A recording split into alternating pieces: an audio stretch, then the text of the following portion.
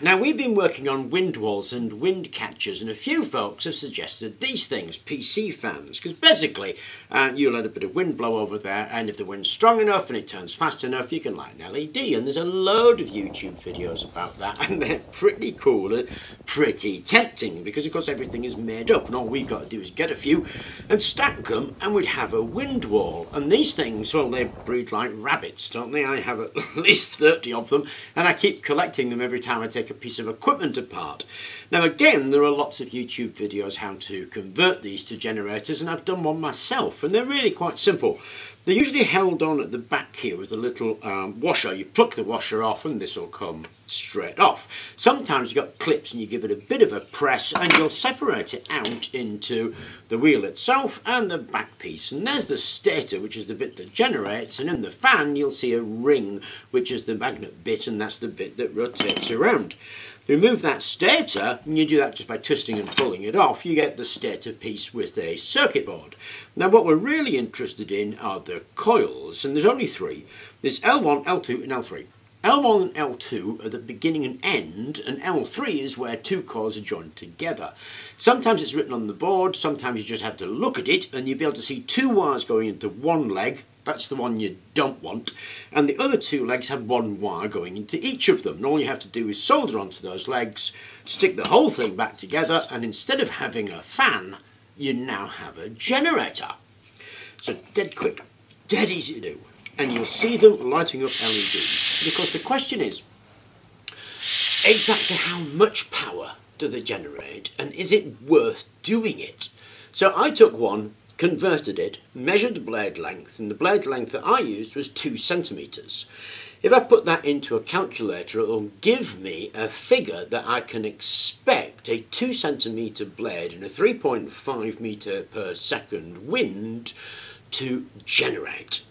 Okay, so this blade length here is 2 centimetres. Now I've got a mark on the bench here from this fan, and when I turn this fan on its single setting, at that point there when I measured the wind speed, it was 3.5 metres per second. So if I take my fan that's been altered to be a generator and stick that there, you'd expect it to generate, and it does generate.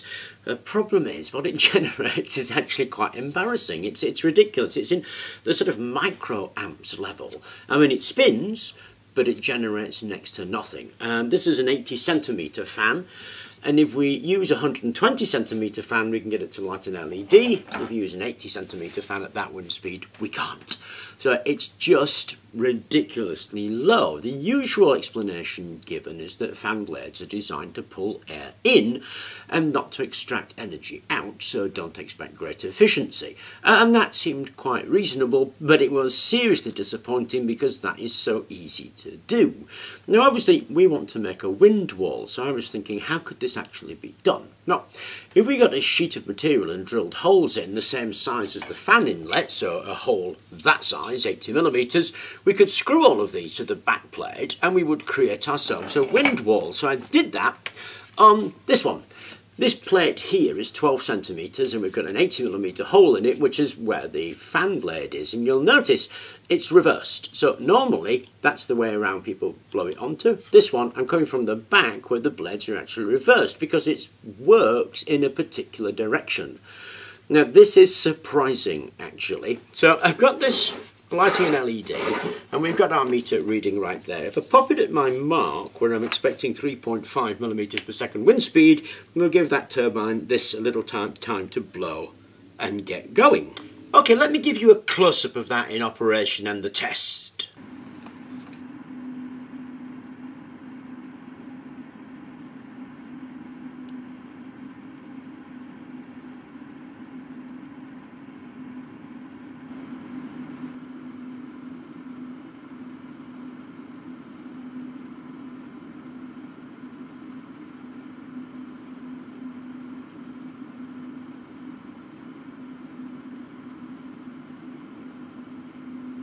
Now we're increasing from microwatts to milliwatts. It may not sound particularly great, but if you think about the improvement it's made, it's 1,000-fold for sticking a bit of card around it. That's incredible to my mind.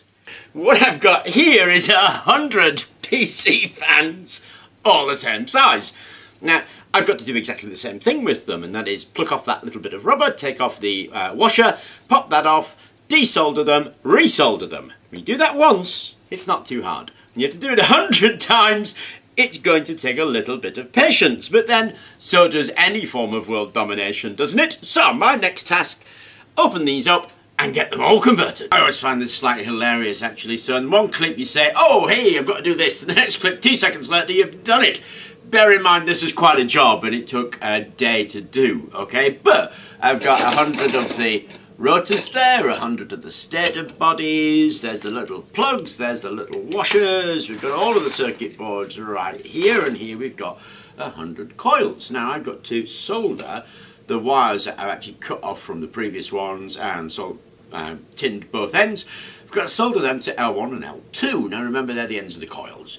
Easy to recognise them. They're going to be the 2 pins with the greatest resistance. So on these, if I connect up between 2 pins, I get 44 ohms. Connect up the other 2 pins, another 44 ohms. Connect up the end pins, you get 88 ohms, because you've got 2 coils.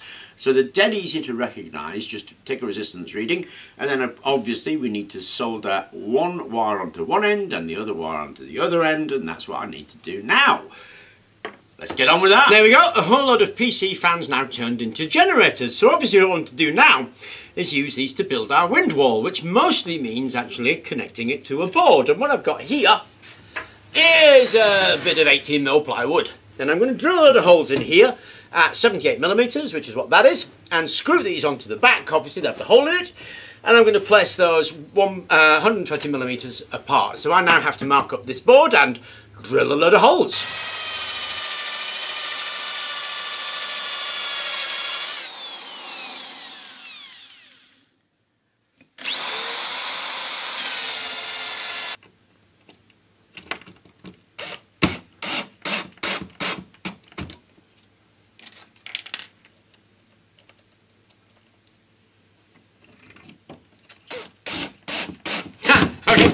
There you go, finished. A whole load of PC fans screwed to a bit of plywood. And if I turn this over, what you can see is, there we go, there's a whole load of holes that way that the wind blows through. Doesn't that look awesome?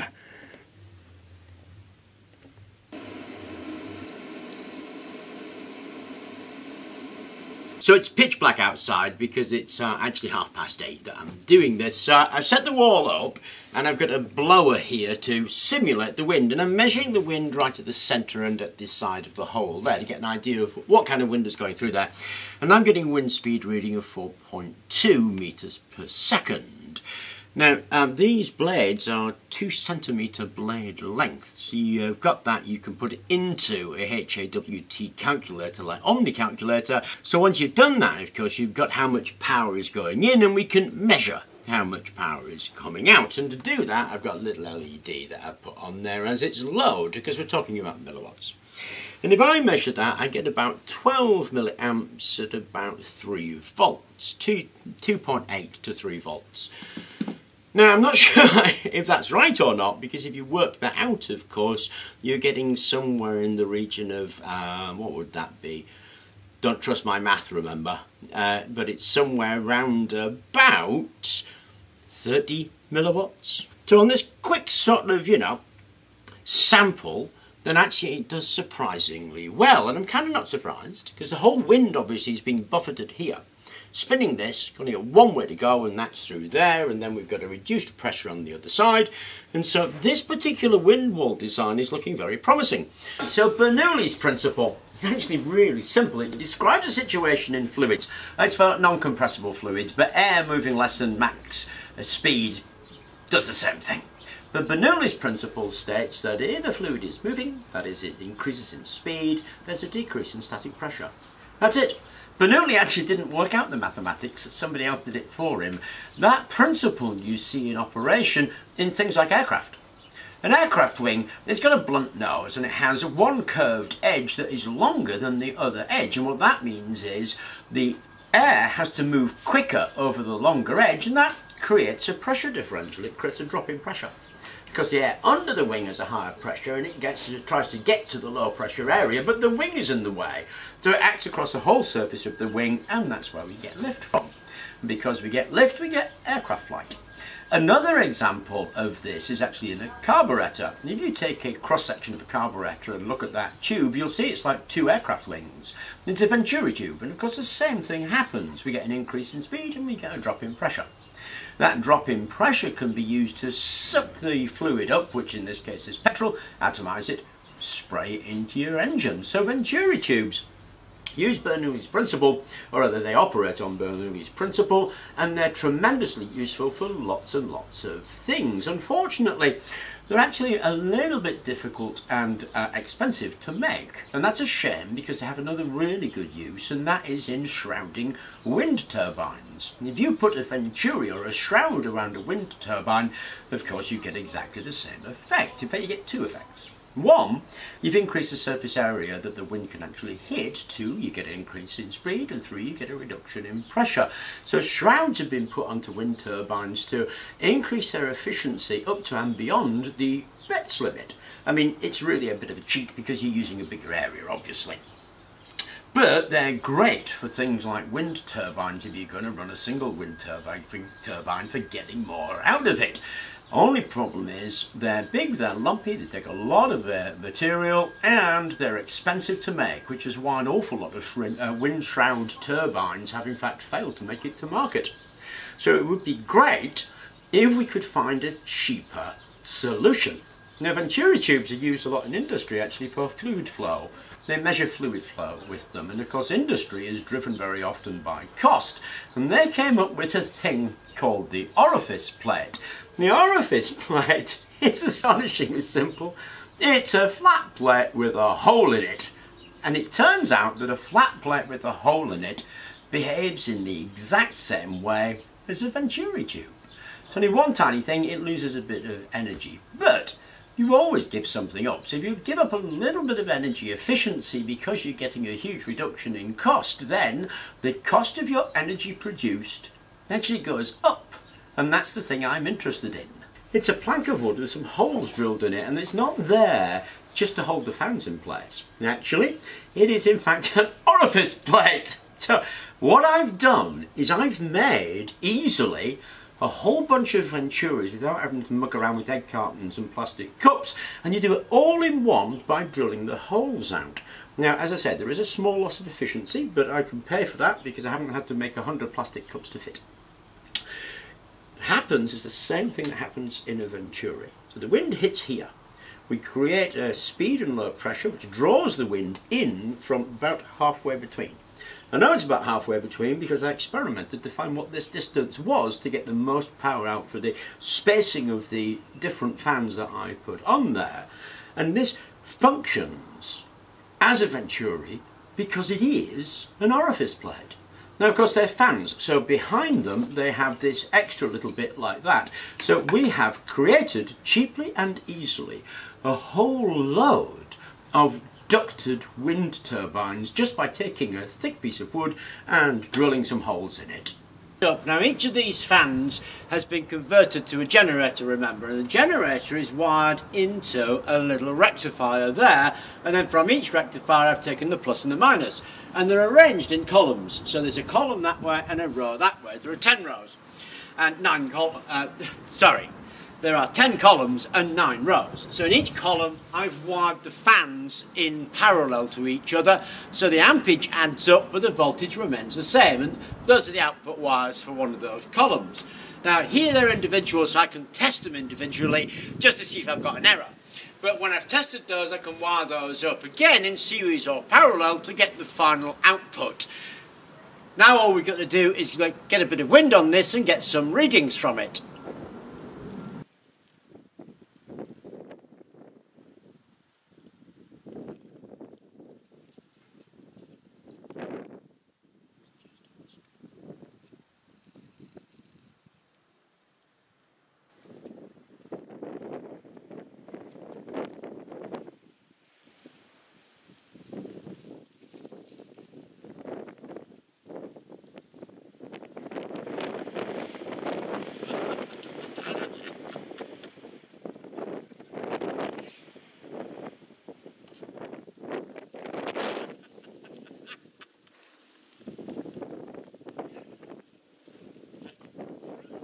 Okay, so I measure that wind speed with this little anemometer here, and it gives you a wind speed about 2.4 metres per second, something like that. And when I read the meter, we got 1.7 volts, giving me about 3.4 watts. This is 1.2 metres by 1.08 metres, so that's the kind of area you're looking at. Now, I'm pretty sure this is all very ballpark, because it's not hugely accurately read, but it is telling me we are in the ballpark. So this is performing quite nicely, actually, given the rough and ready readings and the fact that we're in a car park in Canterbury.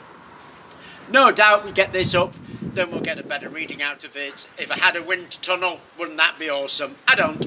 So little anemometer is giving me a guide to where we are with this thing, and where we are with this thing I think is pretty acceptable, given the cost that it cost me to make, because as far as I can see, it's performing at about the same level as any wind turbine of this area would perform.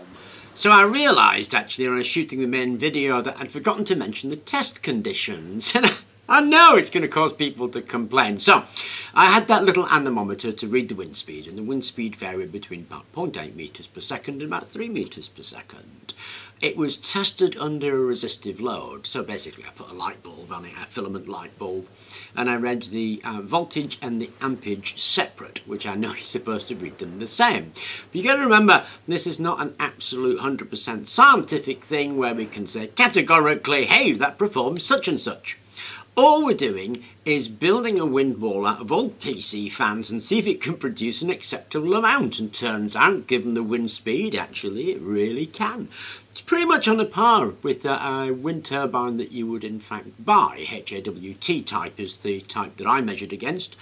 Taking the HAWT to have a 0.6 metre blade length and the same wind speed and what the expected output would be, this performs in the region of that, it would seem, and that's good enough for me, and it's certainly good enough to suggest to me that building a turbine of that type from scrap materials you found lying around is probably worth your effort of doing. It was a considerable amount of effort, obviously, nowhere near far in excess of the Savonius type. And remember, we have done 2 of these different types. So if anybody's really got a complaint with what I did in terms of recording the measurements, then hey, you know the answer. Build one yourself and see. It's quite easy to do. A little time consuming, but not particularly technically challenging.